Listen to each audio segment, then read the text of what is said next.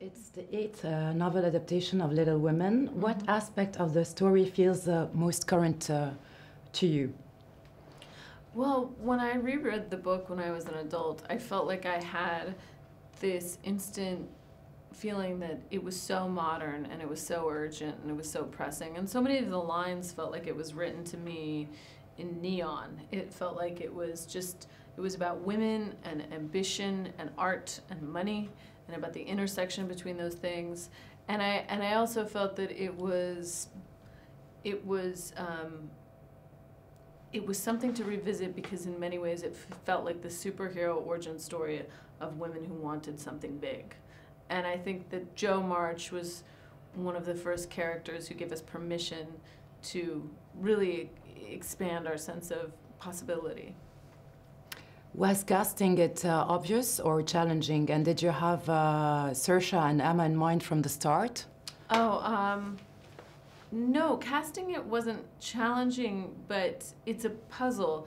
It's a big ensemble, and it's an amazing ensemble. So it was about figuring out how all these pieces fit together. I think the first person I knew I had was Meryl Streep, which is a pretty good place to start. And then I knew I had Saoirse, and then I added Timmy after that, and then I added Emma. So it was kind of figuring out how they all functioned together and how they all felt together. So, but it was, it kind of all fell into place, I have to say.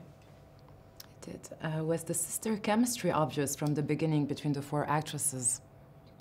Yes, it was. It was the four actresses, Emma, Saoirse, Florence, and Eliza, were instantly thick as thieves and did exactly what I hoped that they would do, which is that they were very naughty and they were very loud. They kept laughing and hitting each other and playing, and they were just completely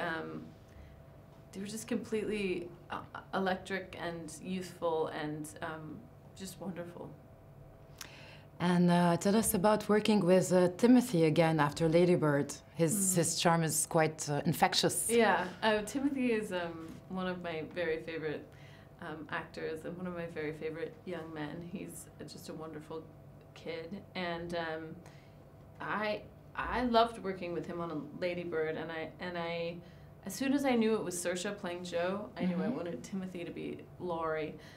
So he was a really early part of the cast, and I just knew he was going to be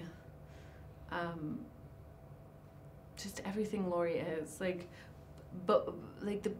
He's such a beloved literary character because he's one of the only male characters that wants to be part of girl world. He wants to be part of these sisters, and he doesn't know if he wants to marry one or he wants to be a sister, but he just loves them, and he loves the kind of imaginary world that they've created inside this house. And I think after I'd seen him actually with his own sister, Pauline, and saw them interact, and I was like, oh my gosh, you're Laurie.